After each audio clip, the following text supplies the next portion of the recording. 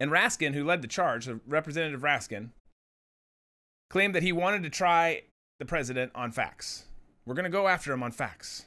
Again, something we know that they're lacking. Something that he knows they're lacking. Emotions? Yes, they've got plenty of those. Frustrations? Sure, they've got those. They didn't like the guy. They never did. He's threatened them. He's always threatened them. But facts they didn't have. They had hearsay. They had all these suggestions, but none of them substantial. None of them anything that a reasonable person would hear and be like, yeah, he did that. No, he didn't. You could get someone to hate him further. They're good at that. They convince people of that all the time. The mainstream media convinces people of that all the time. Big tech does all the time. It's been their mission, their goal in life. But presenting facts and good evidence is something that they've struggled with. And as he said, we're going to do it based on facts. He then entered a video that's misleading and doctored, you could say. I didn't play it. You can find it. It's like 9 minutes long, so I figured that was a long video to play. But it shows parts of his speech. Then it shows people rioting and going crazy. Again, all stuff that we condemn and are not for. But neither was he. And then it shows more parts of his speech. And then it shows more of that. And they infer and insinuate that he led them there, which again, if you listen to his speech, watch his speech, read the transcript, you know was not the case. You just had a bunch of crazy radicals who were fed up, who were abandoned by the media, big tech, and a lot of this country, and wrongly let it all out there.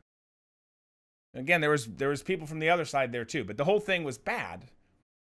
But saying he did it was ridiculous. And as we've talked about ad nauseum, and somehow the people in that room, that chamber yesterday voting refused to listen to.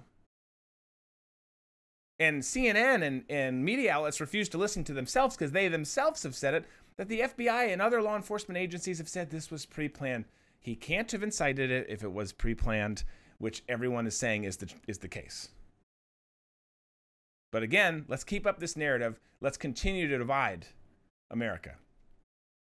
And then Raskin, who's got a pretty epic bald spot. Again, not bald shame, I'm bald too, but I had never noticed that before. But there was a top-down camera yesterday. It's epic. It's pretty impressive. Maybe time just to shave. But he cried and said that he wanted healing, like so many of these people do on the other side.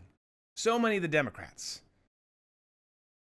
But he doesn't, or he wouldn't be seeking impeachment for a president who didn't incite the riots and is not even in office anymore. He wouldn't do that if he wanted unity and healing, because they should know, if they don't, God help us, we're in worse shape than I even thought we were, which is unimaginable, because I don't know that we can be in worse shape. But if they think that this is going to help and bring healing, when there's a bigger following and political movement behind Trump than we've ever seen before in politics, if they think this is going to help, gosh, they're sorely mistaken. Sorely mistaken. But here we are. It's happening again. I do not see them getting to 67 votes. It's 2021, so anything is possible. But if you're a betting man or woman, I wouldn't count on it. I wouldn't stress about it. I don't think it's going to happen. This is just political theater. This is what the Democrats do.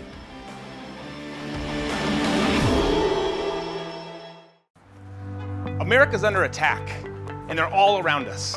I'm talking about liberal Democrats, and they're out to destroy everything that we've worked so hard for.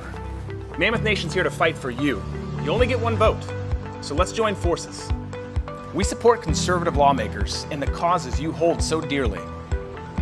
We stand behind our police, veterans, the Second Amendment, and much more. We need your help, so join today.